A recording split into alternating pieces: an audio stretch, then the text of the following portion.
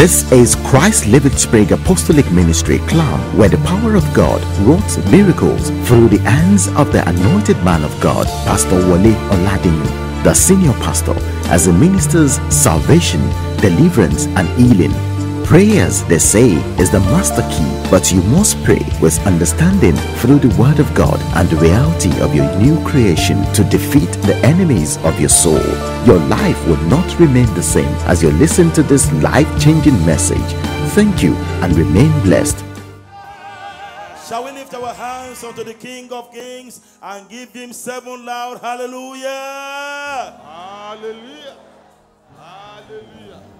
Hallelujah.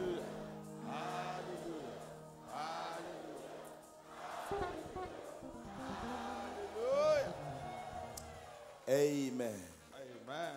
Our Lord and our God, we want to thank you for this gathering that is unto you. Thank you, Lord.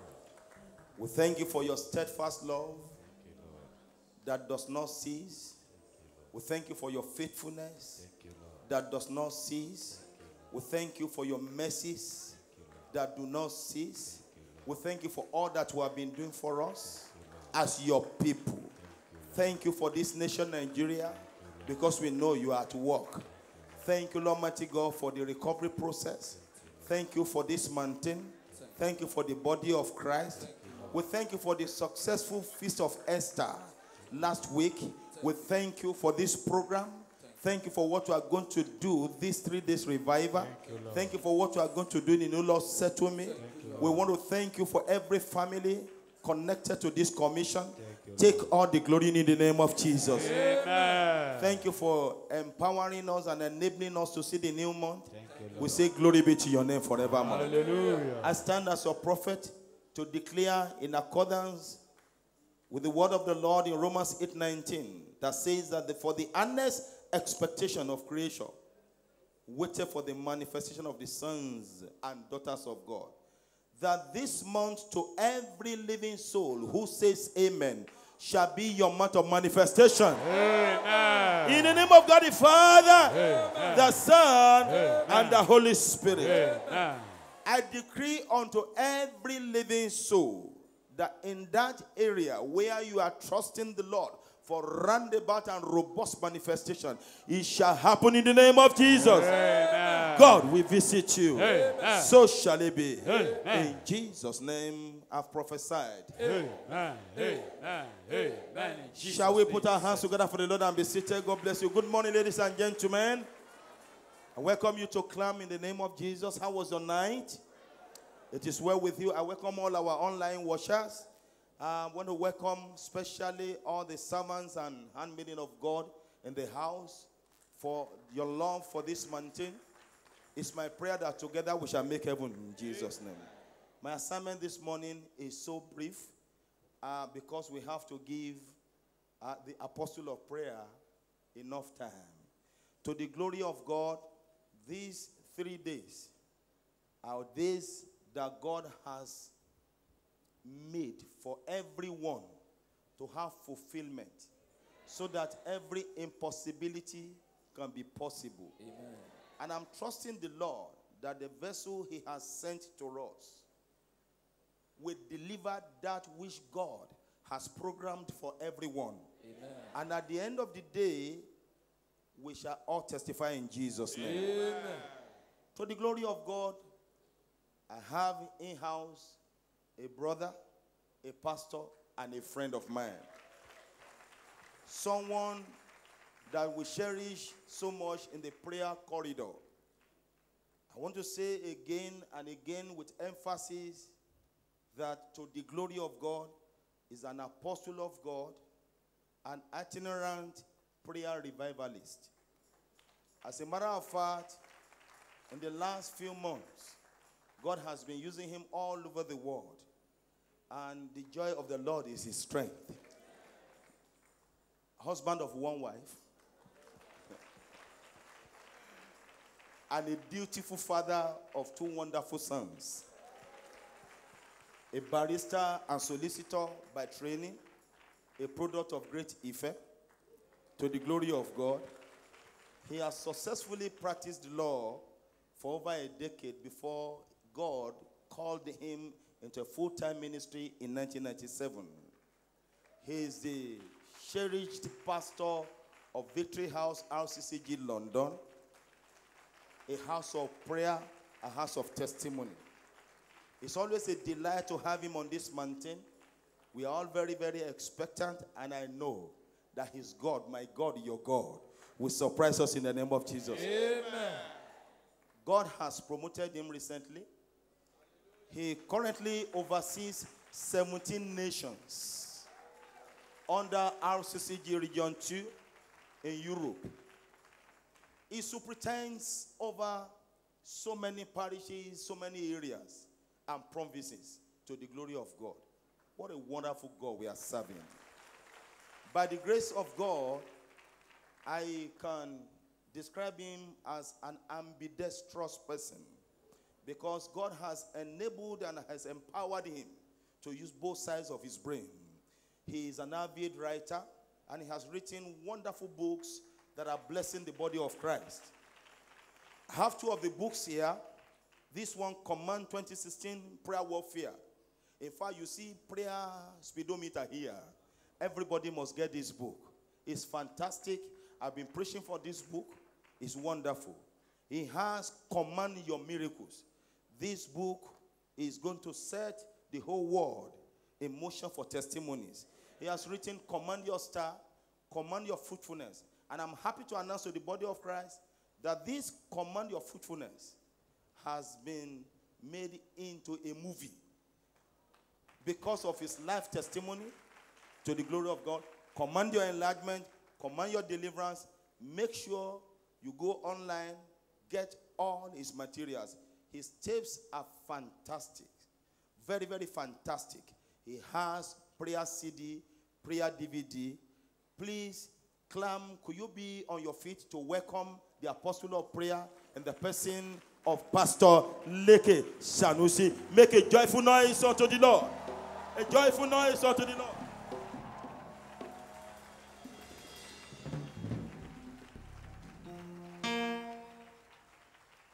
Amen. You are Alpha and Omega. We worship you, our God. You are worthy to be praised. You are Alpha, Alpha and Omega.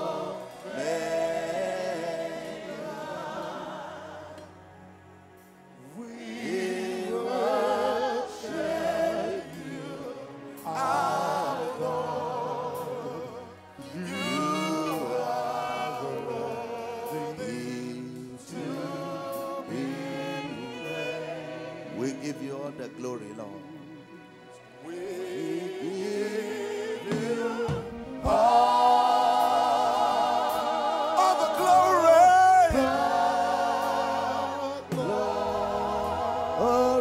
Father, we worship you, God. We worship you, our God. You are worthy.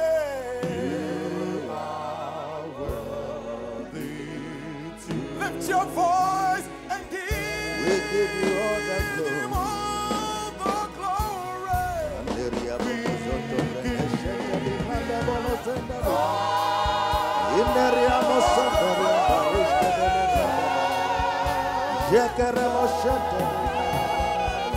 Father, we worship you, our God. We worship you,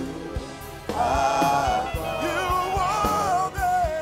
You are worthy to be praised. Thank you, Father. We give you all the glory. We give you all the honor. We give you all the adoration. We give you all the praises. There is none like you. No one can compare with you. You are the Alpha You are the Omega. You are the beginning. You are the ending. You are the Lord who was, the Lord who is, the Lord who lives forevermore. You are the Elion of Israel. You rideth upon the wings of the wind. Your name is Jah. Who is like unto thee? Who can compare with you? Is there anything too hard for you? Is there anything impossible with you? You are the God of absolute possibilities. We worship you. You speak a word and it comes to pass. No one can say to you, what doest thou? We worship you. The Lion of the tribe of Judah, the Ancient of Days, the Rose of Sharon, the Lily of the Valley, the Lord that makes a way where there seems to be no way, the Lord that killeth and maketh alive, our Father, Abba Father, our Maker, our Redeemer, our Shield, our Buckler, the lifter up of our heads, our God, our Lord, our Daddy, our husband, our best friend, the Prince of Peace, the Lord of Lords, the King of Kings, the Almighty God, the Jehovah Jireh, our great provider, Jehovah Rapha, our healer, Jehovah Nissi, our banner, Jehovah Sabbath, the man of war, who has never lost any battle, who can never lose any battle. Our Father, we worship you. We bow before you. We declare your glory, your majesty, your dominion, your power, the governor over Nigeria, the governor over nations, the ruler over the affairs of men, the owner of his church, the God of CLAM. We worship you. We give you praise. We give you glory. Our garden is not unto any man. Our garden is unto you. We are grateful for the testimonies that you give us upon this mountain, upon this Mount Zion of CLAM. We are grateful. Thank you for the God of Apostle Wole Oladiyun. We thank you for the signs and wonders that you are doing through this ministry all over the world. To you be all the glory, all the honor, all the praises, and all the adoration. Lord, these 3 days have your way like never before. Come and do what only you can do. Let all glory be yours, for no man will share your glory with you. Thank you, Abba Father. Blessed Redeemer, we are so grateful. For in Jesus' mighty name we have prayed. Amen. Thank you, Lord. Amen. Hallelujah. Hallelujah. Somebody will leave this program with a testimony that will make headlines. Amen. If you are that person, shout hallelujah. Somebody will leave this mountain with a testimony that will be heard all over the world. Amen. If you are that person, shout a louder hallelujah. Hallelujah. Then somebody is going to leave this mountain with a testimony that will rewrite the story of your family forever. Amen. Forever, forever. Amen. It will change the story of your family to glory forever and ever and ever. Amen. If you are that one, let your hallelujah be the loudest now. Hallelujah. Put your 10 strings instruments together for Jesus, the King of Kings and the Lord of Lords. Amen. Amen. Amen. Shake hands with your neighbor. Say, neighbor, I love you. God will bless you. But I must let you know that my own blessing will be bigger and more than yours. As a matter of fact, I will need your help to carry some of them home. You are welcome. Amen. Please be seated. God bless you. Thank you. Thank you. Amen. I want to give honor to whom honor is due. So I don't take my being here for granted at all. I'm the least to stand on this exalted altar and minister to great people of God that are here gathered. And so I want to celebrate and appreciate the vessel that God is using all over the world to change lives, to transform lives, to give hope to the hopeless, to set captives free.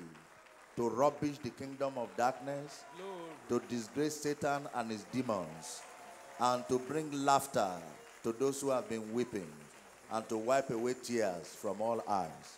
I celebrate our beloved Father in the Lord, the set man and the set woman of this great mountain of God, our Apostle and Mommy Wole Oladiyun. We celebrate you. We celebrate you. Amen. Glory be to God. I say with all sense of responsibility, and there is no lie in it at all, that this ministry is touching people all over the world. By the grace of God, this little me travels a little bit around nations. And I say, with all sense of humility, that every nation I have been in the last 2 years, there will be 2 or 3 people who will come and meet me and say that we know you through CLAM. Amen. Praise God. Hallelujah. And these are people who come not just to say that they know me through CLAM. They are people who come to also testify. Give me testimony of the great things that the God of CLAM has done and is doing in their lives. In the course of these 3 days, you will hear some of those dumbfounding testimonies. And I know that your own will be amongst them. Amen.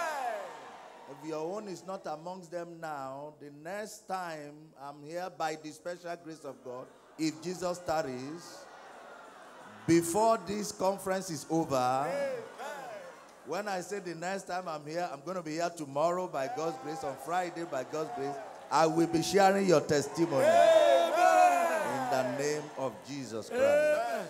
So let's celebrate Daddy and Mommy one more time. Thank you. Thank you for the great work you are doing. Amen. I also celebrate all great men and women of God that are here and also associating gladly with this ministry. God bless you, sirs. God bless you, man. I celebrate all our beloved elders. God bless you. Elders will never cease at the gate of Nigeria. May the council of the elders continue to stand firm. Amen. We are grateful for your lives. Thank you, sirs, man. I also greet all ministers and workers of CLAM. None of us will become worker of iniquity. Amen. In Jesus' name. Amen. Thank you for the great work you are doing as Aaron and all in this ministry. I'm grateful to God for this wonderful congregation. One of the most prayerful congregations in the whole world.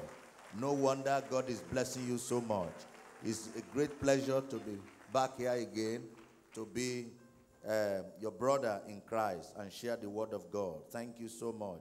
I also greet and celebrate all pastors and ministers that came all the way from United Kingdom, London, to also support us and pray for us at this conference. God bless you all. And all the wonderful brothers and sisters that are watching online. Wherever you are, your miracles will locate you. Amen. In the name of Jesus. Amen. I give thanks to God, and I'm glad to say that CLAM's program is one of the most and best watched program online all over the world. Yes. I meet people all around the world who tell me that we're online watching the program of CLAM. So I celebrate the technical department and all the departments, media of CLAM. You are doing a great work. You will never come down. Amen. In the name of Jesus Christ. Amen. Glory be to God. Hallelujah. The next 3 days will be your best days so far. Amen. For God will do unforgettable miracles. Amen. In our lives. Amen. If you believe it, shout hallelujah. Hallelujah. Greetings from the most beautiful woman in the whole world, my beloved wife, Leke Sanusi. Praise God. And also the ministry that we represent. On Friday, when you are coming by the grace of God, don't forget to bring a green card. What are we bringing on Friday? In addition to our bottles of oil, as the case may be, specifically, we must bring what? A green card. Don't ask me now what that is for. Wait until Friday. Amen. This is our month of manifestation, isn't it? So that is expectation. Your expectation will become manifestation. Amen. In the name of Jesus. Amen. Hallelujah. Amen. On Friday, you will connect with what the God of CLAM is doing with that green card. It will look like this. Amen. So bring somebody along that is not here and remind them to come with this. And when you are coming, you can come with 2 or 3 or 4, because there will be some people who will be coming for the first time on Friday who might not have had the announcement, so that you can share it with them. Glory to God. 2016 is your year to rule and to reign. Amen. 2016 is your year of dominion. Amen. This year you will rule. Amen. This year you will reign. Amen. Whatever has been dominating you, this is the year to dominate them. Amen. This is your year of positional leadership. Amen. This is your year to rise to the top. Amen. And to remain on the top. Amen. Now listen to me. Prophetic destiny of year 2016 will not come cheaply. You have to contend for it. You have to fight for it. God told the children of Israel, he said, I have given you Sihon, the king of Amorite, and all his land. He said, go, contend with him in battle and possess it. From the days of John the Baptist and up until now, the kingdom of God suffered violence, and the violent take it by force. Thus said the Lord, 2016 is a year to rule and to reign. Amen. So there will be enemies of your ruling, enemies of your reigning. So I declare this morning public execution. Amen.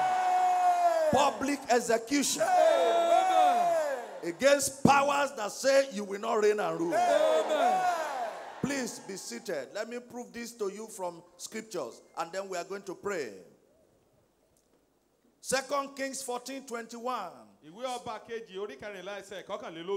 Let's celebrate our beloved pastor who will be interpreting this morning as the Lord leads. 2 Kings 14:21.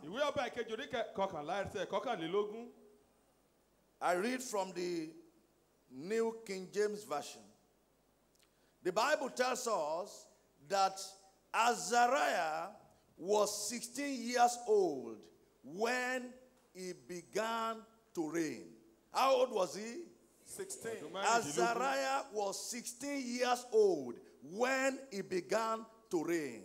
In this 16th year of this millennium, you will begin to reign.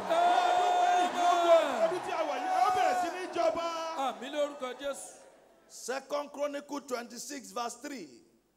Second Chronicle 26 verse 3. Hear the word of the Lord. Uzziah was 16 years old when he became king. Can we bring it up on the screen, please? Second Chronicles 26 verse 3. Uzziah was 16 years old when he became king. How old was Uzziah when he became king? This 16th year of this millennium, you will become king. The son of the king will become king. The son of the king of kings will become king. The daughter of the king of kings will become queen. And he reigned 52 years in Jerusalem. You will reign for a long time.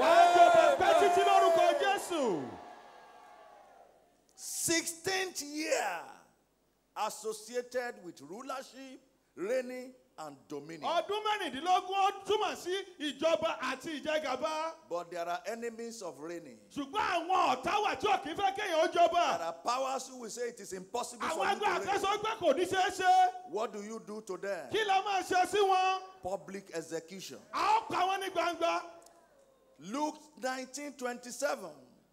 Luke 19 verse 27. Luke 19 verse 27. Our Lord Jesus Christ, knowing that he was destined to rule and reign, very aware that there will be enemies to his ruling and reigning, he knew how to deal with them. Public execution. What did Jesus say? He said, but those my enemies,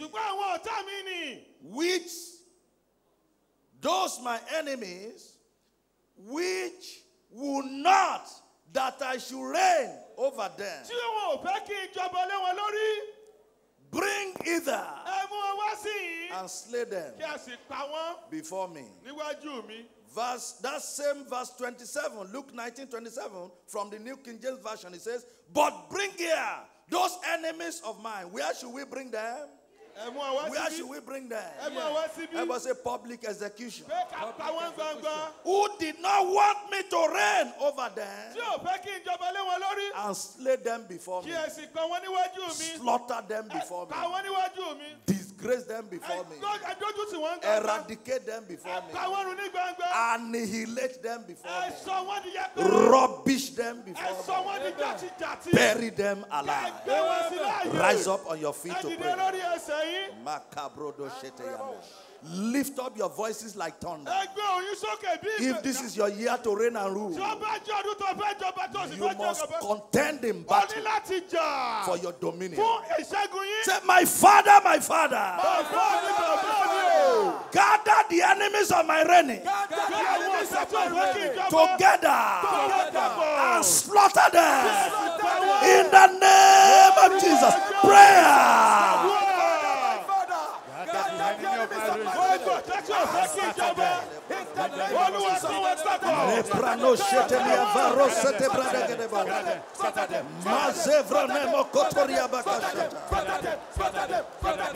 In Jesus' name we pray.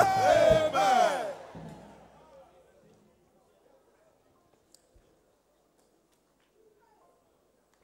Take a prayer partner. Open your eyes. Pray for them. Loud and clear. Say, child of God, this year and forever, you will rule, you will reign over poverty, you will reign over sickness, you will reign over barrenness, you will reign over your father's house, you will reign over your mother's house, you will reign in the name of Jesus. Prayer.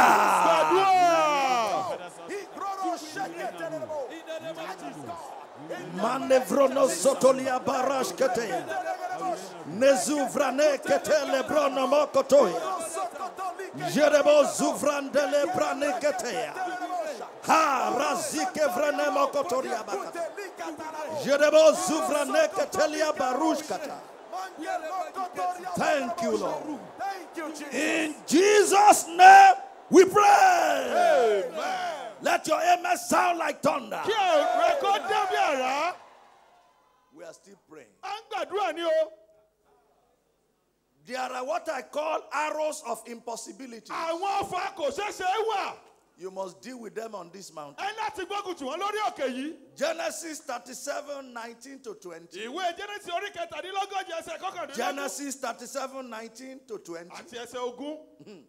They said concerning their brother Joseph, this dreamer is coming. This one that has a dream of greatness. This one that has a dream of dominion. This one that has the dream to reign over his father. They said he's coming again. Let's deal with him. Let's kill him. Let's destroy him. And then we are going to see how his dream will come to pass. In other words, let us make it impossible for him to become great. But the God of absolute possibility said no to their plan, to their plot, all the devices of the wicked against your greatness shall backfire. Every arrow of impossibility speaking against your destiny shall backfire. Lift up your hands and your voices. If God fought for Joseph, He will fight for you on this mountain. The God of Apostle Oladiyun will fight for you. The God of Apostle Joseph Ayo Babalola will fight for you. He has done it before. He will do it today. Lift up your voices like thunder. Arrows of impossibility from my father's house. I am not your candidate. Backfire. Return to your sender. Arrows of impossibility against my greatness from my father's house. I am not your candidate. Backfire. Return to your sender. In the name of Jesus. Prayer.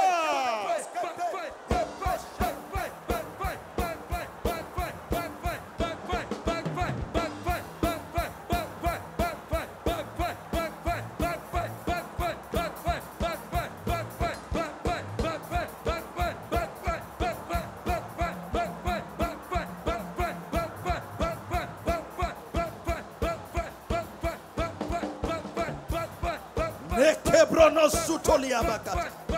Rejika livre nemokotoria. Riza pronomokotoria bakashata. Backfire. Return to your sender. After the order of Joseph. Backfire now. Every arrow of impossibility against your greatness, against our greatness from our father's house. Backfire. Return to your sender. In Jesus' name we pray. Amen. Let the amen sound like thunder. Amen. Stretch forth your hands towards the altar. I join my faith with yours on this altar. And I declare, whether the enemy likes it or not, year 2016 is your year to rule. Is your year to dominate. Whatever has been carrying you from now on, begin to carry them. In the name of Jesus. Any power that has vowed that you will not rule and reign over them, I condemn them by public execution. Lord, arise. After the order of your Son and our Savior, slaughter them, slay them in the name of Jesus. Every arrow of impossibility fired against the carriers of these arms,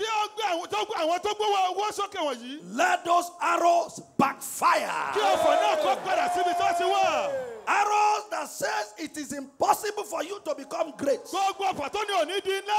that arrow will slay the sender. In the name of Jesus, I decree and declare on this altar, year 2016 is your year of increase. The days of year 2016 increased by 1 day. There is an addition of 1 day to this year. To those who believe on this mountain, I declare this is your year of addition. Hear the word of the Lord. Genesis 30:24. Genesis 30:24. And the Lord shall have. She named him Joseph. And said, the Lord shall have to me. The Lord shall have to me. I prophesy. He If you stretch forth your hand towards this altar, I prophesy in this year of addition, in this year of increase, the Lord shall add to you. He will add joy to you, add peace to you. He will add progress to you. He will add prosperity to you. He will add health to you. He will add riches to you. He will add fame to you. He will add salvation to your family. He will add honor to you. He will add long life to you. He will add mercy to you. He will add grace to you. He will add favor to you. In the name of God the Father, the name of God the Son, the name of God the Holy Spirit. In Jesus' name we pray. Say, I receive. Say, it's settled in my favor. It's important for them to know in whose favor it has been settled. Say loud and clear, it's settled in my favor. That the Lord shall add unto me. He will add, come and see miracles to you. In the name of Jesus. Put your 10-string instrument together for Jesus. And please be seated. Thank you, Jesus. Mark 15 verse 21. I will be preaching briefly from Mark 15 verse 21. I'll read from the New King James Version. And the topic that I want to share with us briefly on, and we will pray as the Holy Spirit continues to lead us. The topic is this, and you are going to say it with me very loudly for heaven and earth to hear. The topic is, this is not my cross, I reject it. You didn't say it well. Announce to your neighbor, this is not my cross, I reject it. Mark 15:21. And they forced a passerby, Simon of Cyrene, the father of Alexander. I'll read that later. Let me read first from the New King James Version. Then they compelled a certain man, Simon a Cyrenian, the father of Alexander and Rufus, as he was coming out of the country and passing by to bear his cross. The Amplified Version puts it this way.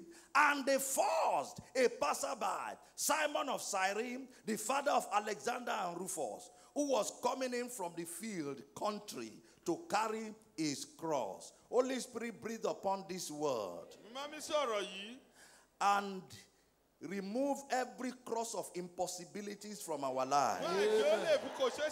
Do signs and wonders by your word. We return all glory to you. In Jesus' name. I want you to note 4 things from that scripture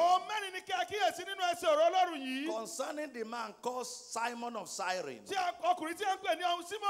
Number 1, the Bible says that they forced him.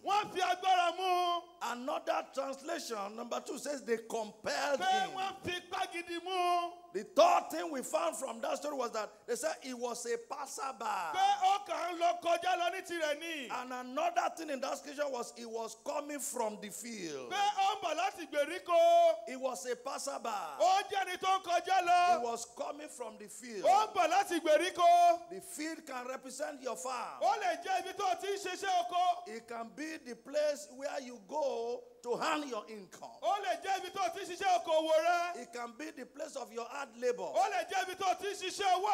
You have gone all day and you are coming back. This man was just coming. They waylaid him. Any power assigned to waylay you in life, Holy Ghost fire will waste them. They waylaid him. They forced him. They compelled him. If he had not passed through that place on that day, he would not have become a victim. So he was wrongly located. He was at the wrong place at the wrong time. Rise up and fire this prayer arrow. Say, my Father, this year, order my my step. Let me be at the right place. At the right time. Doing the right thing. In the name of Jesus. Pray that prayer powerfully. No brain setelia varusha. Indra dunis ketea. In Jesus' name, we pray. You will not be wrongly located. In the name of Jesus. Any seat of death, prepare for you anywhere this year, in the heaven, in the air, on the ground, over the sea, inside the car, at home. That seat will be empty. Will be empty. You will not be wrongly located to sit on them. In the name of Jesus. Be seated. A man was coming from his legitimate place of work. Was coming from the field. After he had this job, before he could reach home, he was forced. He was compelled into the hands of kidnappers. 2 years running now. That man has not yet been found.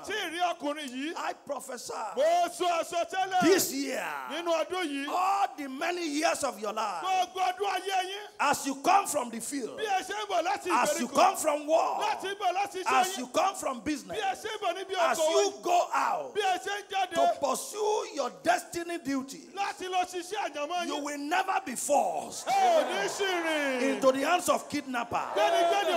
You will not be forced into the hands of terrorists.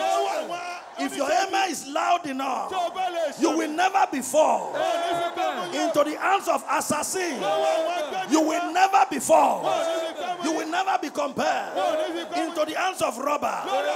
You will never be compelled into the hands of the wicked. In the name of Jesus. Be seated.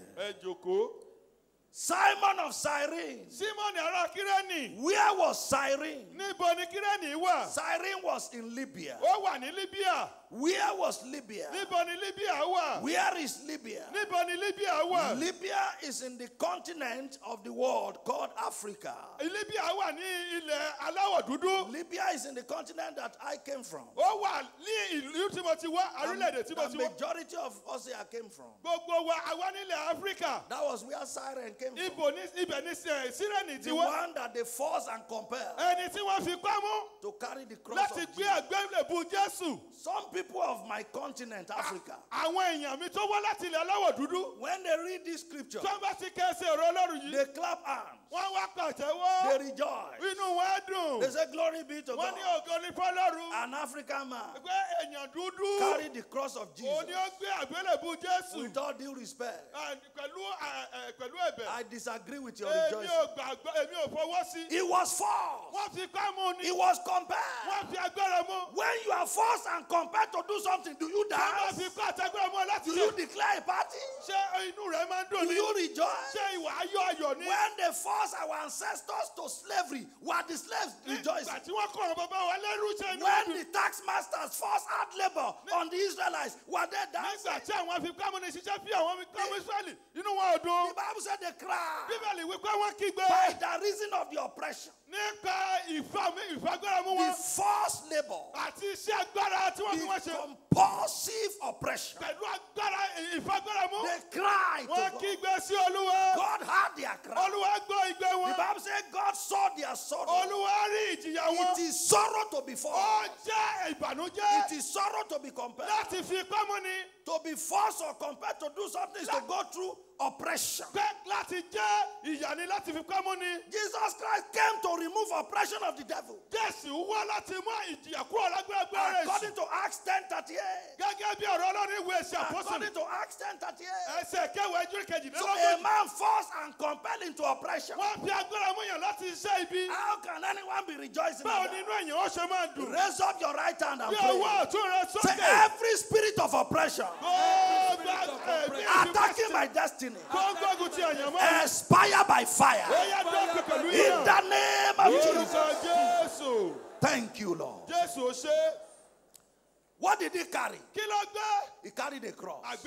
What is a cross? A cross is defined as any misfortune,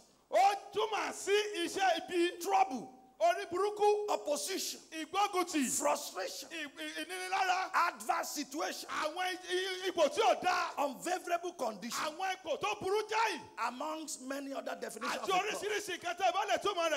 Now, one of the ways of denying the God of absolute possibilities is to accept certain things as our crosses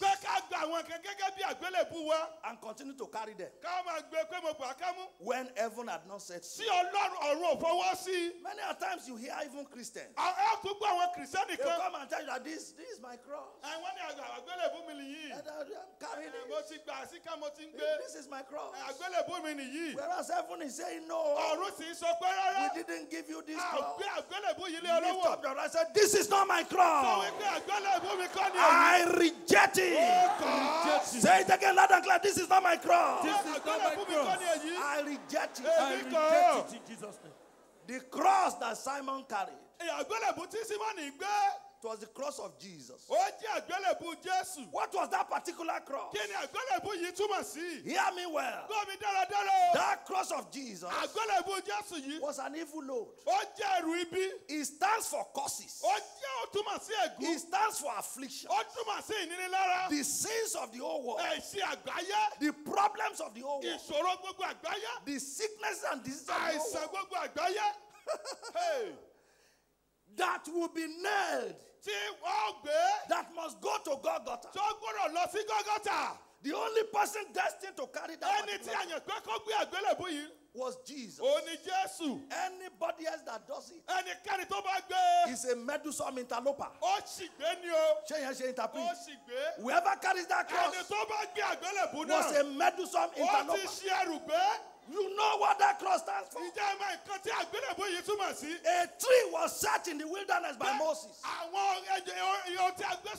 under the direction of God. And God said, as many as were sick and have been beaten by serpentine spirits, when they look at that tree, they'll be healed. Why? Because on that tree, every condemnation was already nailed there. And you are not supposed to suffer it. A man now carries instead of the one that was destined by God to carry. Listen to me, sir. They took that cross from Jesus. The soldiers did not carry it. The Jews will not carry it. None of the 12 disciples came to carry it, but a foreigner of African origin. He was the one that carried it. No wonder. No wonder. Simon was a father.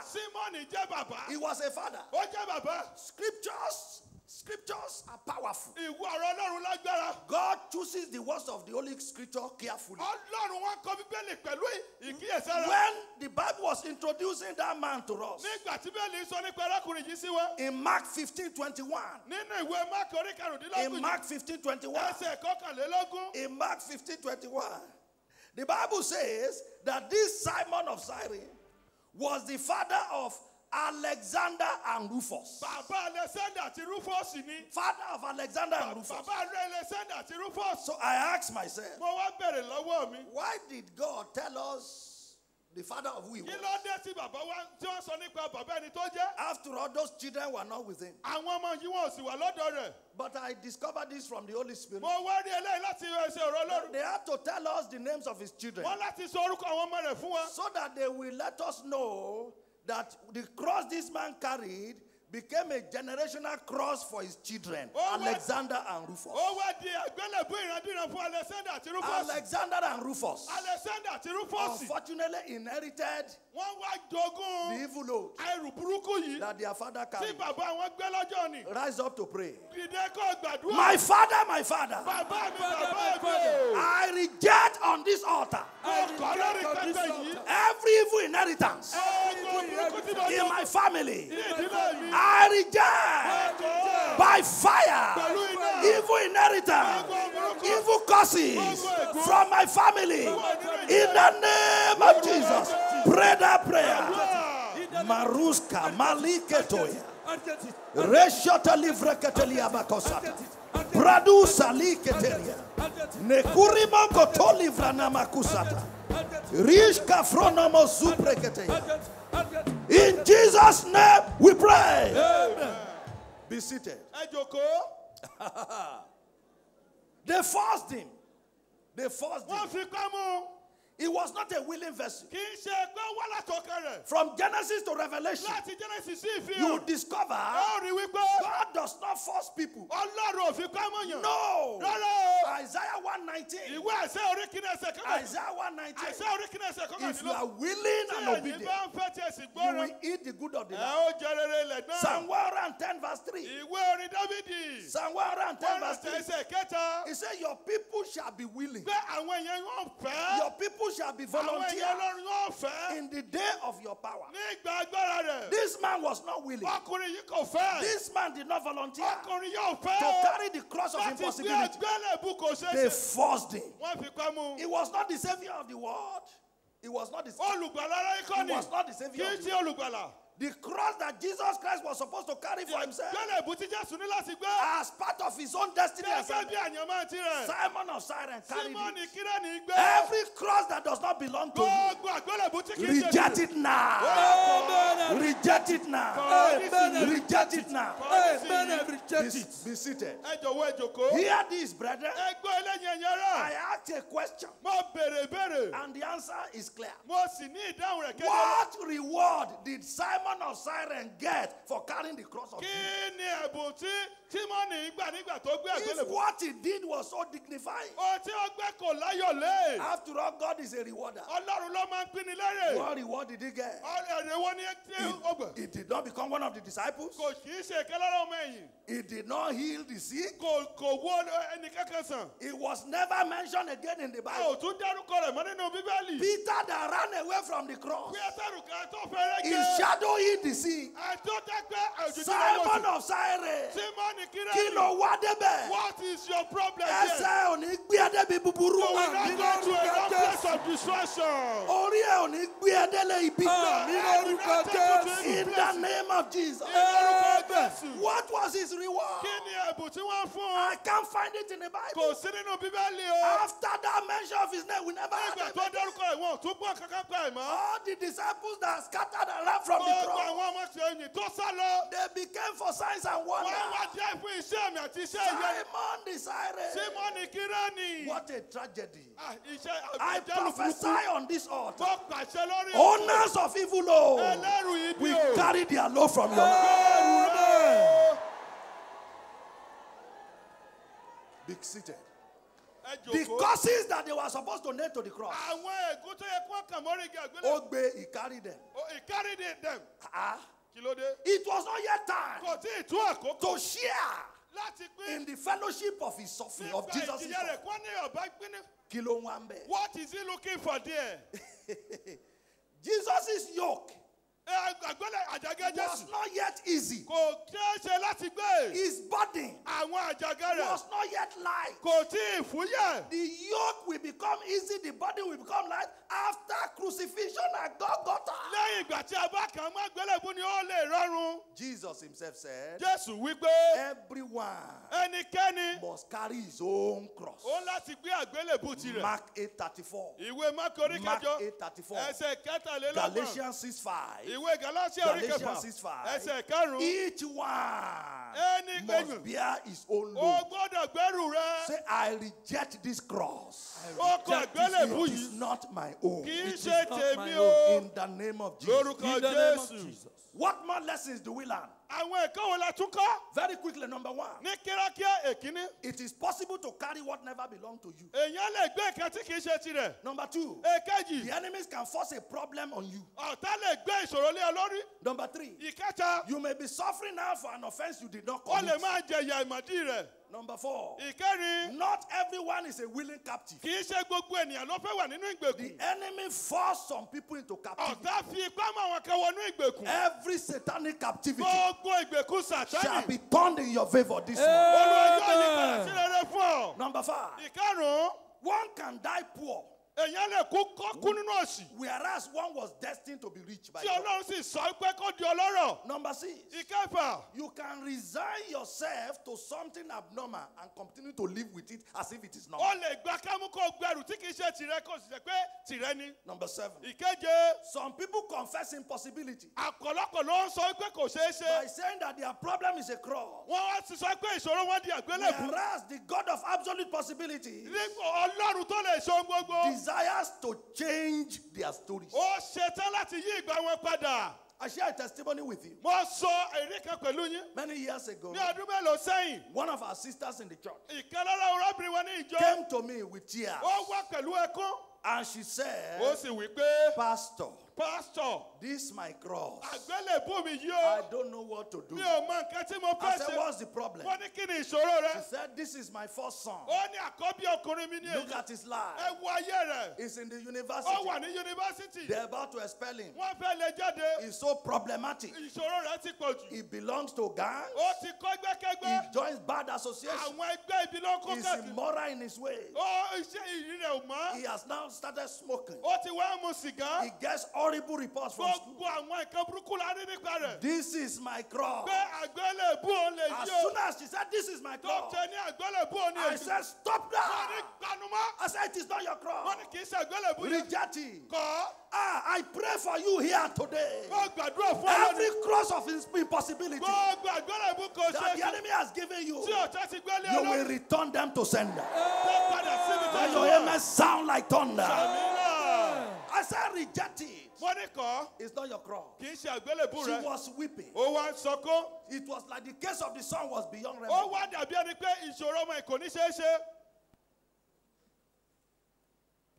I counseled her. Mo wá gbà níyànjú. I said, be like a mother Mo ní kó jẹ́ bí ìṣe that bí ìyá. God created you to Tí be. Ọlọ́run dá ọ. This child came out of your Ọmọ womb. yìí jáde láti inú rẹ wá. Speak to your child. Ó yá sọ̀rọ̀ sí ọmọ rẹ. Speak to that boy. Sọ fún ọ̀rọ̀ ọmọ náà. Take him back to your womb. Dá padà sí inú rẹ. Re-incubate him in your womb Ó by the yá Holy tún gbé Ghost. sí inú pẹ̀lú ẹ̀mí mímọ́. Speak to his Ó destiny. yá sọ̀rọ̀ sí àyànmọ́ rẹ̀. Speak life to Sọ him. ìyè sí i. Reject death that the enemy has Kọ́ given you. àwọn ikú tí ọ̀tá ti gbélé lórí. Say to God that this is not your cross. Sọ fún Ọlọ́run pé kì í ṣe àgbélébùú mi. That you are rejecting it. Pé mo kọ̀ ọ́. She was encouraged. Inú rẹ̀ dùn. And she began to pray Ó bẹ̀rẹ̀ sí gbàdúrà. as we counsel and directed Gẹ́gẹ́ her. bí a ṣe gbà níyànjú. Today, Lónìí. today, Lónìí. today, Lónìí. that same boy, Ọmọ náà. that same boy Ọmọ náà. is now a young man, Ó ti di ọ̀dọ́dọ́ a ọmọkùnrin. top investment banker in London. Òun ló wá ṣe adarí ilé okòwò kan ní He London. works with one of the topmost investment banking industry in Ó United Kingdom. ṣiṣẹ́ tó dáa ní ìlú ọba. Last year, the mother came to Ní me. ọdún again. tó kọjá ìyá rẹ̀ wá. She was in tears. Ó wá ń sọkún She ayọ̀. said, Pastor, Ó ní pásítọ̀. remember a few years Ẹ ago, rántí ní ọdún mélòó sẹ́yìn. this is my son Ọmọ ìbí yìí. that I came to you Tí mo wá about. sọ fún yín nípa He rẹ̀. said, look at him Ẹ now. wò ó nísìnyí o. Look at him Ẹ now. wò ó He nísìnyí. said, what a mighty Pé God. Ọlọ́run alágbára With là ń whom sìn. all things are possible. Pẹ̀lú pé ohun gbogbo ní. From today, Láti òní I o. prophesy, Ó sọ àṣẹ. the only tears you are going to shed Ẹkún tí wàá máa will sùn. be tears of joy.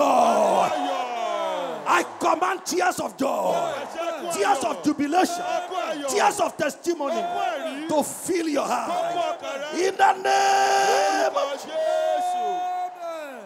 Be seated. Ẹ jókòó. What are the crosses Kí ni àwọn that àgbélébùú some of us are carrying tí ọ̀pọ̀lọpọ̀ wá ń gbé that do not belong to us? tí ò jẹ́ tiwa? Cross of sickness. Àgbélébùú àìsàn. Say, I reject it. Mo kọ̀ ọ́. When I mention a cross, Tí n bá ti dárúkọ àwọn I àgbélébùú. want to hear you loud and clear. Mo fẹ́ gbóhùn rẹ ní gẹ́rẹ́. Say, I reject Mo it. kọ̀ ọ́. If you can hear the voice of your neighbor, Tó o bá lè gbóhùn tó wà ní tó wà it means lẹ́gbẹ̀ẹ́. you are not loud enough. Ó dún wà pé o sọ What are the dáadáa. crosses some of us are carrying Àwọn àgbélébùú tí ọ̀pọ̀lọpọ̀ that do gbé not belong to us? tí ò jẹ́ tiwa. The cross of sickness, I reject it in the name of Àgbélébùú Jesus. àìsàn. the cross of poverty, I reject it in the name of Àgbélébùú the Jesus. cross of barrenness, I reject it Àgbélébùú in the name of ìyàgàn. the Jesus. cross of curses, I reject it in Àgbélébùú the name the of cross Jesus. of idolatry, I reject it in Àgbélébùú the name of ìbọ̀rìṣà. the Jesus. cross of sin, I reject it in Àgbélébùú the name of the ẹ̀ṣẹ̀. cross of frustration, I Àgbélébùú the ìdojúkọ. cross of losses, I reject the it in the name of cross of profitless I labor, the cross of abnormal struggle, the cross of stagnancy, the cross of non-achievement, the cross of oppression, the cross of abnormality, the cross of evil law. See, I reject them all. Say, by fire, by force, I reject evil cross in the name of Jesus. They forced him. They compelled him to carry it. They can force you to do some things directly. They can force you to do some things indirectly. When they program your destiny satanically, and you begin to behave the way God did not create you to behave, they have forced you into captivity. When they put anything inside your luggage of your destiny, without you even knowing that it was meant to bring impossibility to your greatness, they have forced you. They can force a lot into your destiny, and lot becomes evil law. And as long as you have that law, your Abraham can never become great. But today, on this mountain, by the God of absolute possibility, every evil cross that they have forced into your life, directly or indirectly, we return them back to the center. Listen to a true story. A couple collected wedding gifts. They carry all their gifts home. For the next 15 years, the wife could not conceive. Not a single pregnancy. They came to a prayer meeting like this. Over 3 days like this. That's why I believe that in 3 days, your dry bones shall rise again. They heard the word of God. The word of knowledge came. There's somebody here. There's an evil load that you are carrying. The Lord will open your eyes to it. That load will leave your life. And doors will open to you. This couple got back home. They prayed. And the Lord opened their eyes to go to a corner where they had kept their wedding gifts that they collected 15 years ago. Of course, they've opened virtually all their gifts. But through some satanic programming, there was a particular one there that they had never opened. They were shocked that there was a wrapped object with wrapping paper, gift paper, that they had never opened. And they asked themselves, you mean we can have a wedding gift here for 15 years that we have not opened? So they opened it. When they opened it, what was inside? A small coffin. Carved coffin. Yes, sir. Yes, ma'am. A small coffin was what was there. Was what was there. They lifted the lid of the coffin, and they saw the image of a man and a woman laid inside the coffin. Destiny buried prematurely. They screamed, called in pastors and prayer warriors who prayed, did night vigil, took the coffin to the backyard, poured kerosene on it, set it on fire, and destroyed it. The following month, she conceived. Today, she's a joyful mother of children. Listen to me. What if God had not opened their eyes to see that evil law? That woman could die barren. That man could die barren.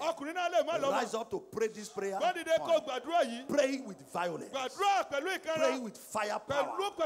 Say, every evil law, every satanic cross attached to my destiny, what are you waiting for? Come on! Come on! Come on! And be destroyed by fire. Prayer in the name of Jesus. Be destroyed. Come out. be destroyed. Come out, Makobrono be destroyed. moshete Come out, liabakasa. be destroyed. Come out, be destroyed. Come out, be destroyed. Come out, be destroyed. Come out, be destroyed. Come out, be destroyed. Preduzoko toria barazata. Be destroyed. Brazuka talia bakashata. Be destroyed. Come out! Come out, be destroyed. Come out. Come out, come out, come out, come out. Come out, come out, come out, Come out. come out, come out. Wherever you are hiding, Come out. Holy Ghost expose them. Holy Ghost expose them. Holy Ghost expose them. Angel of the living God, destroy them. Destroy them. Destroy them. Evil Lord, satanic crosses. In Jesus' name, we pray. Amen. Say loud and clear. This is not my cross. I reject it. Failure is not my cross. I reject it. Barrenness is not my cross. I reject it. Be seated. Makoria vakasata. Genesis 31. In verse 19, 32, and 34. We don't have time to be reading all this. But what happened there was simply this. Rachel carried a cross from her father's house. She took an idol there, began to carry it around, carried it everywhere she went. What Rachel carried from her father's house, it was not her own. It was not her cross. That thing became a problem that led to a premature death. Lift up your right hand. Pray with holy anger. Any evil law from my father's house that is troubling my destiny, right now, I reject it. I return it. I free myself from it. In the name of Jesus. Be seated. What is that negative inheritance? Evil inheritance from our father's house. You are free from it today in Jesus. The God of possibilities set you free from it in Jesus. Genesis 44, verse 2 and 12. Genesis 44, verse 2 and 12. Benjamin and his brother, they were going back home. But unknown to them, they are put a cross, an evil load, inside Benjamin's luggage. He carried it upon his head. Gbogbo ẹrù burúkú tí orí wa ń gbé. Every evil load that you are carrying. Asọ̀kalẹ̀ lórí òkè yìí. Àjò ní iná ní orí òkè yìí. In the name of Jesus. They forced him. They compelled him. Indirectly. He did not know. He did not understand. Nahike kuto liava ruskata. Ibra nahike lisa tubra leshita liava. Every satanic programming manipulating your destiny for evil by God of this altar, God of all possibilities, we deprogram it. We break the manipulation. Benjamin carried a cup on his head. It was not a cup of blessing. It was a cup of problem. If you study that scripture very well, it was described as a cup of divination. Joseph later said that, don't you know that this is the cup I use for divination? It was not a cup of blessing. It was a cup of death. Cup of bondage. Cup of shame. It was a cup of U-turn. From destiny destination. Only meeting one Lord. They have a place they were going to. Going back to Canaan. The land flowing with milk and honey. But because of this evil Lord, his cross that was on Benjamin's head, they were forced to make a U-turn and they returned to Egypt. God sent me to you. Every evil cross that want to return you back to square one, Reject it now. Reject it now. Reject it now. Reject it now. Reject it now. Rise up and pray like this. Any evil law assigned to abort my journey. To greatness. And breakthrough. Come out of my life. In the name of Jesus. Prayer. Come out of my life. In the name of Jesus. Come out. Come out. Come out. Frasula, Malike. Come out. Come out. Come out. Come out. Come out. I must break through by the God of possibility. I must make it. I must reach my goal. I must fulfill my destiny. I must reach my destiny destination. Any evil cross, evil load that wants to abort my journey, give me a U-turn back to square one. I reject it. In Jesus' name, we pray. Sit down. Benjamin. Benjamin. Benjamin. Benjamin. Benji. Benji. Benji. Benji. Benji. Benji. They gave him a cup of evil cross. Cross that did not belong to him. Permit me to say to you, brothers and sisters, Benji's problem started from childhood. From childhood. They have been giving him that. You want me to prove it to you? Genesis 35, verse 18. Genesis 35, verse 18. When Benjamin was about to be given birth to by the mother, as a result of the evil load that the mother carried, the evil cross that the mother carried from her father's house, when her father was looking for it, and she sat on it. She sat on it. She was pregnant then. Pregnant of Benjamin. All the satanic program inside that evil law, all the evil arrows were being transferred and transmitted into the baby in the womb. I return them to sender. Inbound battle back to the sender. So, when the mother gave birth to him, because she already had an evil load of premature death, she had an evil load of premature death. When her soul was departing from her childbirth, she was about to die at childbirth. She named the baby that was coming out. She said, Benoni. Benoni. Benoni. Benoni. Benoni lórúkọ ẹ̀jẹ̀. Do you know the meaning of Benoni? Son of my sorrow. Son of my pain. Son of my sorrow. Son of my pain. That was the name. The mother who had evil load from the father's house gave to Benji. The father quickly screamed and said, no, his name will not be called son of sorrow. We shall call him Benjamin. However, the word had gone out. Benji's case would have been war, but for the father's intervention. But that problem still chased Benji to adulthood. We have prayed. We have fasted. We have so many deliverances. Yes. Manifestation of evil crossing here and there. Rise up to pray.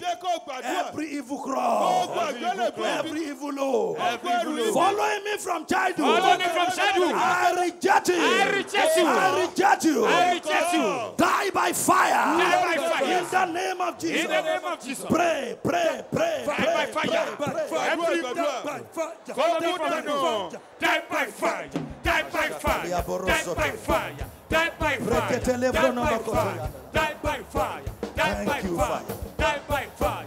In Jesus' name we pray. Amen. I stand on this altar this morning on your behalf. Every cross of impossibility, we reject them by fire. Amen. Every evil clause that followed you to this world, every evil cross that has made your destiny to become lame, you can't move forward, you can't leap for joy. In this leap year, in this leap year, let that evil cross die. Let that evil load catch fire. You will leap for joy. You will leap for joy. Your glory will leap for joy. Your star will leap for joy. Be seated, let me close. Jesus said, our Lord said, that we should bring our heavy load to Him so that He can exchange it with lighter one, not the other one. How can Simon the Cyrene be carrying a cross far heavier than him? He was not even destined to carry it. What did you bring to this meeting? That you believe from the word that we have shared do not belong to you. I prophesy you will not go back home with it. You will not go back home with it. You will not go back home. You will not go back home. You will not go back home. You will not go back home with it. In the name of Jesus, I stand upon this mountain of CLAM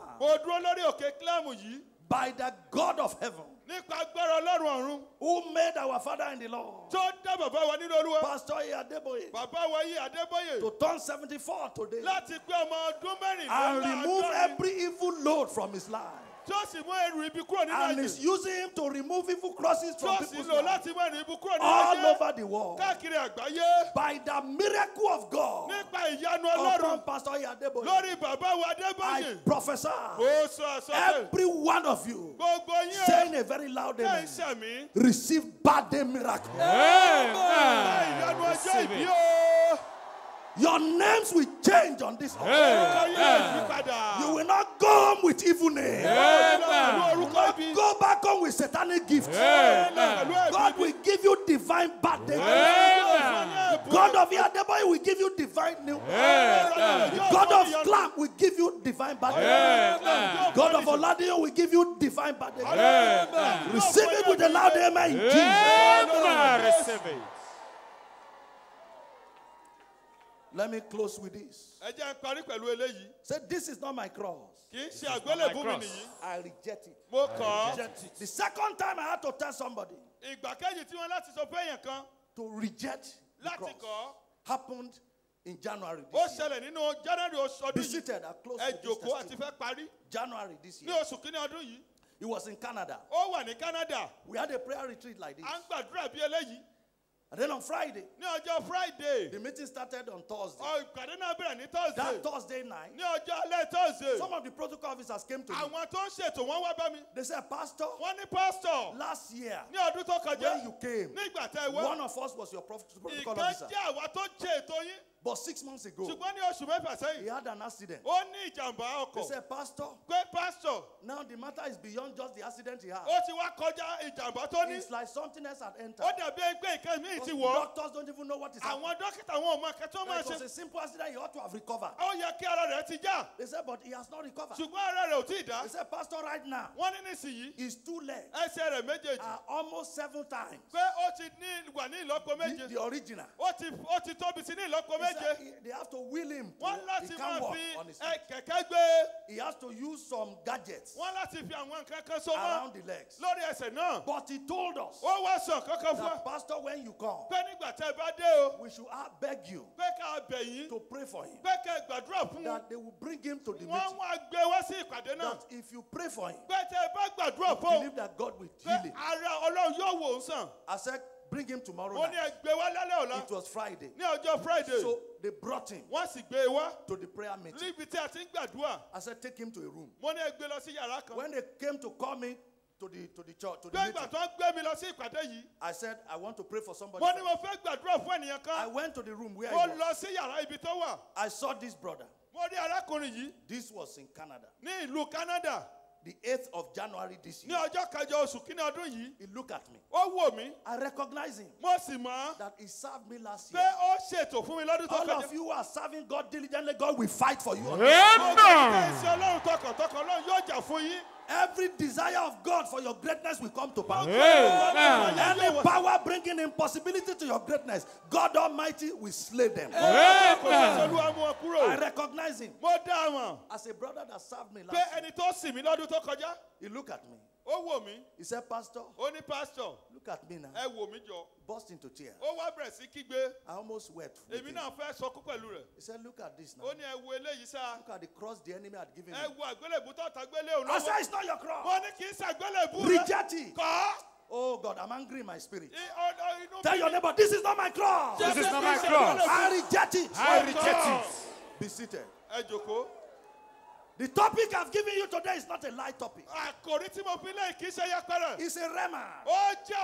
Even when you leave this place, from now till the end of the day, for as many days as you can, when you are walking on the street, when you are driving, after this meeting, continue to say, this is not my cross. I reject it. This is not my cross. This is not my cross. I reject it. I reject it. From today, if the enemy comes against you, like a floor, let the Holy Ghost wake up in your mind and say to the adversary, this is not my cross. This is not my cross. I reject it. I reject it. He said, Pastor, look at the cross they've given me. I said, no, it is not your cross. Reject it. You are not Benoni. You are Benjamin. You are not Jacob. You are Israel. This is not your cross. Reject it. He said, thank you, Pastor. I reject it. I said, now let us pray. I prayed for him. Very simple prayer. And I said, it is done. He said, Pastor, I've lost my job since this problem started. He said, they're about to repossess my house. It's only my wife that has been struggling. The burden of two people has become one. In the name of Jesus, God will fight for you today. He said, they're about to repossess my house. Because of this cross, I have no job anymore. I said, there shall be restoration. I said, just wait and see. I left him. I said, Pastor, you can't go like that. I must sow a seed. I said, no, but you don't have a job.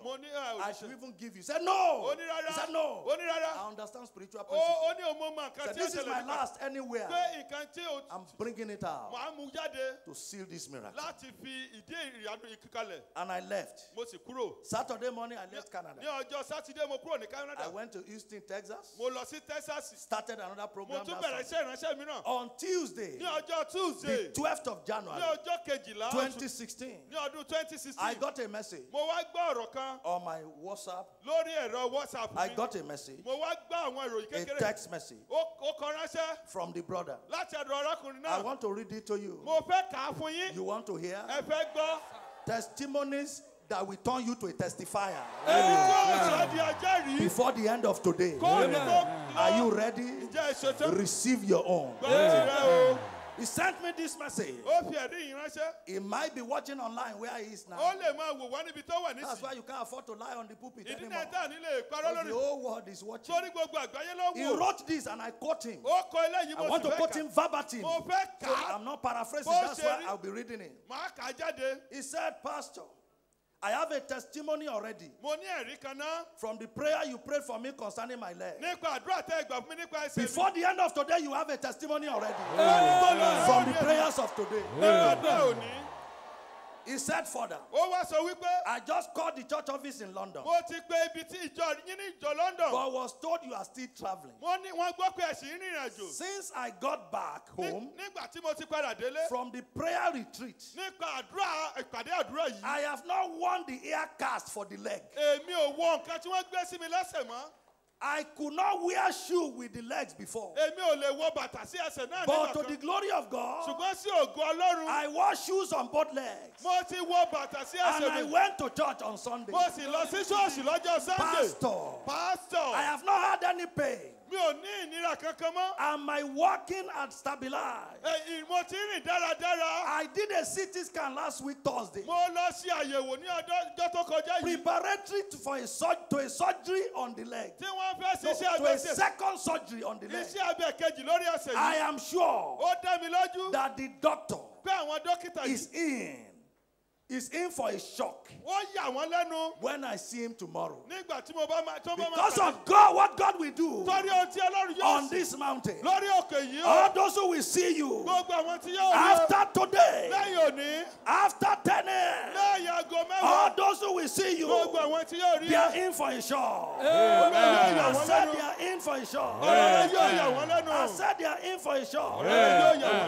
In concluding his testimony, he said, Pastor, this is an instant miracle. Now I believe that with God, all things are possible. May God bless you, Pastor. I believe. Yes, Lord, I believe. Yes, Lord, I believe. It is well with me. In the name of Jesus, I believe. Yes, Lord, I believe. Yes, Lord, I believe. It is well with me. There is no more sorrow. I believe. Yes, Lord, I believe. Yes, Lord.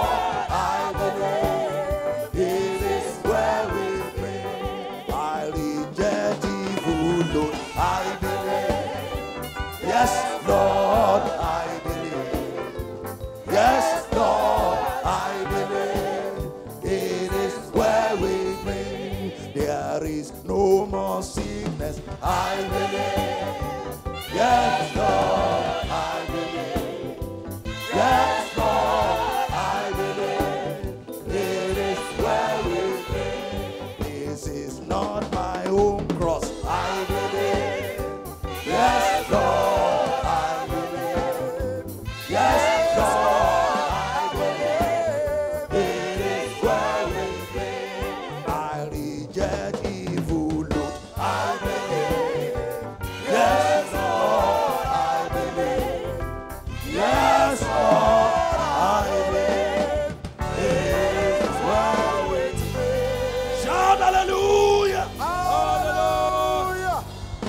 Standing, everybody. As we come to a close, we pray just 3 prayers and pray them with the whole of your heart. But before we pray, what do I do, Pastor?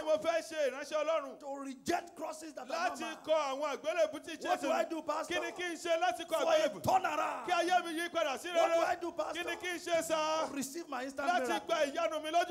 Even today, number 1, surrender your life to Jesus. Make him your Lord and your Savior. Become serious. The Bible says, be strong in the Lord and in the power of his might. Your strength is in God. It is not in idol. Your strength is in the Lord. It is not in the world. You have carried crosses that don't belong to you. That's why it's like your destiny is not being fulfilled. You and I have carried evil load from our fathers. Simon the Cyrene. He came from where you and I came from. No wonder. No wonder. Struggle upon struggle. Struggle upon struggle. The black man has to pray and pray and pray and pray before breakthrough. I've seen white ministers. I've seen myself also. Maybe tomorrow we'll go to that dimension. But today, any ancestral evil law, we reject them. So you must surrender your life completely to Jesus. If you have been doing one leg in, one leg out, let it stop today. Because there are evil crosses that you don't even know about. Did Benjamin know that there was a call? That there was an evil cross in his load. In fact, his own brothers were adding crosses. They said to the soldiers, if you find that cup in the bag of any of us, let that person die. They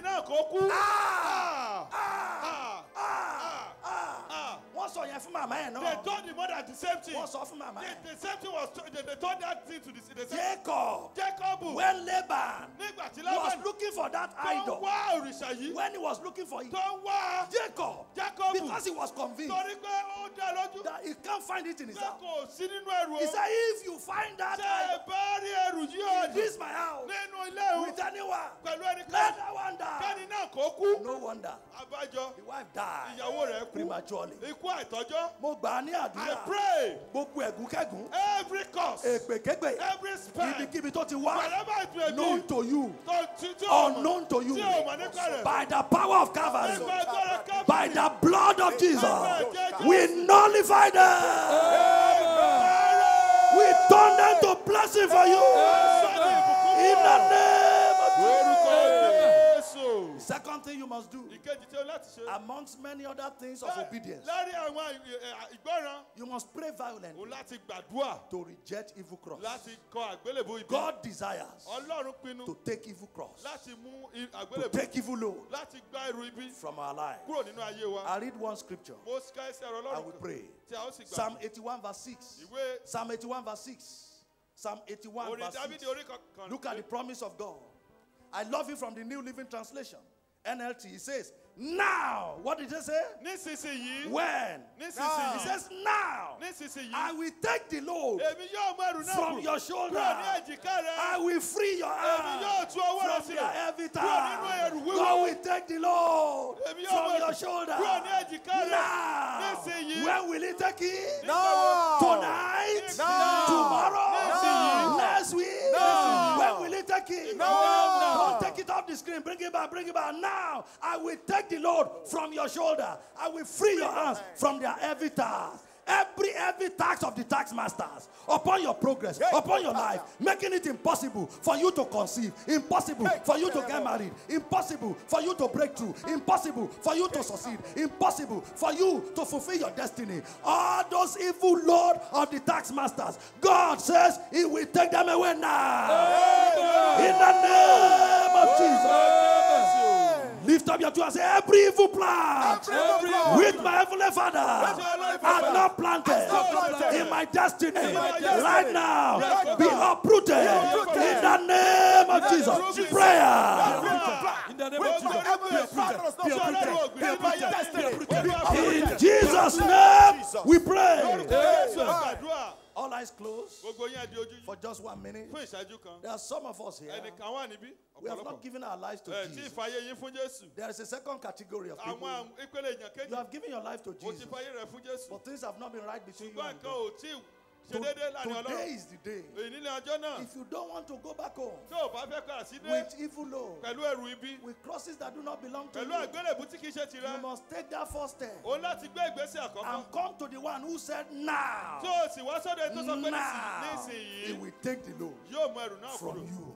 So if you are here, you are not sure of your salvation, you can't remember the day that you publicly surrendered to Jesus. You can't remember the day that you made Christ your Lord and your Savior. Or you are here, you have gone back to the world. The enemy had lured you into one idol, to one wrong thing or the other. Today is a new day for you. Wherever you are, just raise up your right hand. Let those people raise up their right hand. I want to pray for you quickly. You are saying, Pastor Leke, pray for me. I want a new beginning with Jesus. Take another step of faith quickly. Come forward to the altar. Come quickly, come quickly. We still have 2 prayers to pray. Yes. These 3 days, they are days of change, days of transformation. Come, run to your blessing. As you are running, you are coming to your blessing. You are coming to your blessing. You are coming to Mount Zion, where there is deliverance and holiness. You are coming to possess your possession. I was worse than you. I was worse than you. But Christ saved my soul and took away evil law. I would have been carrying cross that do not belong to me. I carried the cross of barrenness for many years. But Jesus saved me when I did what I'm asking you to do. Come quickly to the Lord. Come quickly to the Lord. Come and experience the God of Pastor Oladiyun, the God of new beginning. We are waiting for you. Bear with us. We will close in about 10 minutes. Everybody bear with us. This is the most important miracle. Be praying If you are sure of your own salvation, be praying wherever you are. Be praying for more souls to come to the kingdom. Start praying now. Begin to list the evil crosses, negative crosses that you don't want to go back home. List them in your heart and begin to pray. Why those who are coming forward are coming? Don't just be looking at them. Begin to pray concerning your own destiny. How many evil loads do you want to reject? Are you still coming? Only my Jesus can say. God bless you. Come. Keep coming. Keep coming. Hallelujah.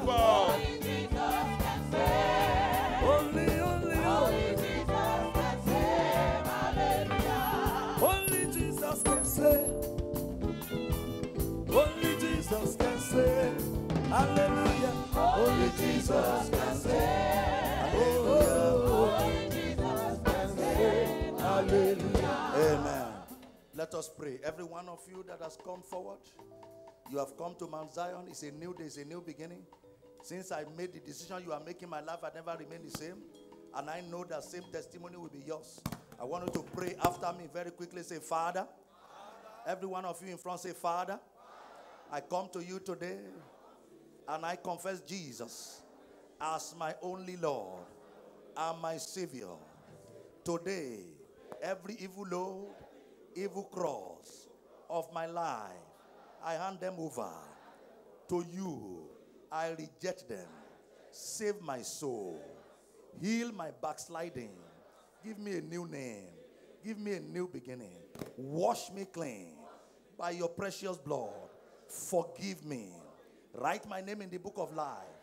As from today, as you take away evil load from my life, give me a brand new beginning and use me mightily for your glory.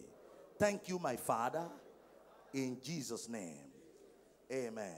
You may wonder, what is it? What is going to happen? But things will happen as from today. I believe it, and I know you believe. Look towards your right hand side. Look at that banner that says Counselor. That's the blood of Jesus. That's the color of the blood of Jesus. From today, as you are approaching that banner that has the blood of Jesus, any evil that wants to confront you, they will confront the blood of Jesus. And the blood of Jesus will wipe them out of your way. Amen. Let's put our hands together for Jesus. If you believe that only Jesus can save. Thank you. Thank you. 2 prayer points very quickly. Lift up your hands to the Lord. The only one who has promised that now I will take the load from your shoulder, that he will free our hands from their heavy task. Pray to him now. Say, my Father, my Father. My Father, my Father. Every evil load, every unwanted task, every evil cross that I am forced to bear, that I'm compelled to carry, directly or indirectly, evil load, evil cross of sickness, of poverty, of failure, of delay, of losses, of frustration, of rejection, of stagnation. Right now, I reject them. Take them away from my life. In the name of Jesus. Prayer. Marebokotoria vakasata. Gegerebo shaneria nalabro. Meke kotori vrena mosotori. Ibrana ketolia varuska tayanelebo. Rekuta lia varuska tebranekete. Arijadem, arijadem, arijadem. Arijadem, arijadem. Arijadem, arijadem, arijadem, arijadem. In Jesus' name we pray. Stretch forth your hands towards the altar. As I pray for you now, let your amen be very, very loud. Let it be very, very loud. As a matter of fact, before I pray for you, so that we can save time, I want us to do something. The Lord has given me victory. I am Jehovah. The Lord has given me victory. I am Jehovah.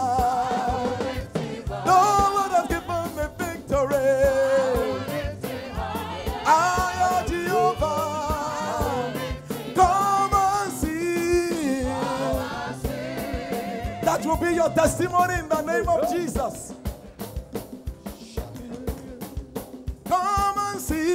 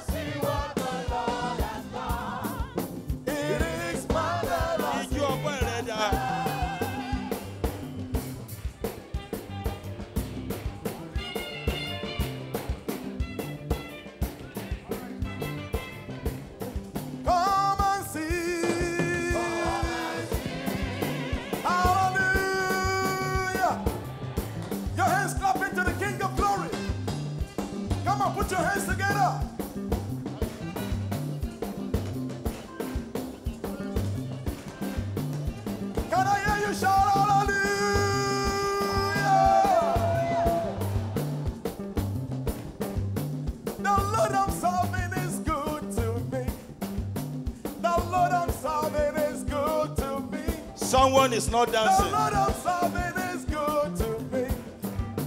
The Lord I'm serving is good to me.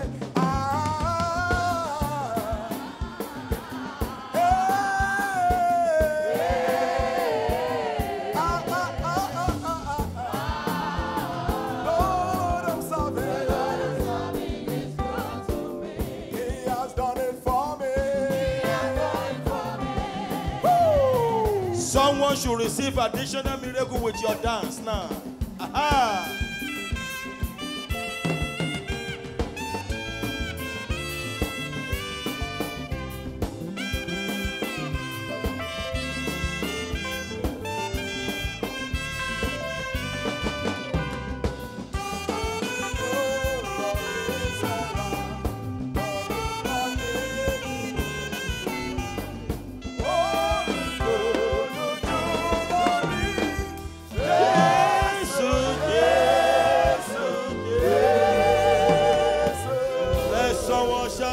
Hallelujah. When you travel to America and you want to have a permanent stay, you are looking for what? So bring your green card tomorrow. Now, God's chosen servant has asked me to announce that your childhood photographs, bring them tomorrow. Whether when you were born, crawling, and the childhood photograph of all your children. Problems from childhood. The blood of Jesus will wipe it off. May the grace of the Lord Jesus Christ, the love of God, and the sweet fellowship of the Holy Spirit be with every one of us now and forevermore. Amen. One loud hallelujah to the Lord. You are blessed in Jesus' name. Love you with the love of God. You have just listened to this message from the senior pastor of Christ Living Spring Apostolic Ministry, CLAM, Pastor Wole Oladiyun. To order a copy of our video and audio messages, please call 01794 9712, 0807 658 1733, or visit CLAM Bookshop at Plot 1 to 6 CLAM Avenue, Omole, Ikeja. You can also visit our website at www.clamgo.org or join Pastor Wole Oladiyun for the live streaming of our services on www.clamgo.tv. For counseling and prayers, please call 0802 121 4355, 0803 826 6330, and 0805 564 2735. Join us for our Wednesday Revival Hour from 7 a.m. to 10 a.m. every Wednesday, and Sunday Glorious Service from 7 a.m. to 10 a.m. As you come, you'll be blessed in Jesus' name. Amen. Amen. Amen. In Jesus' name. Settled.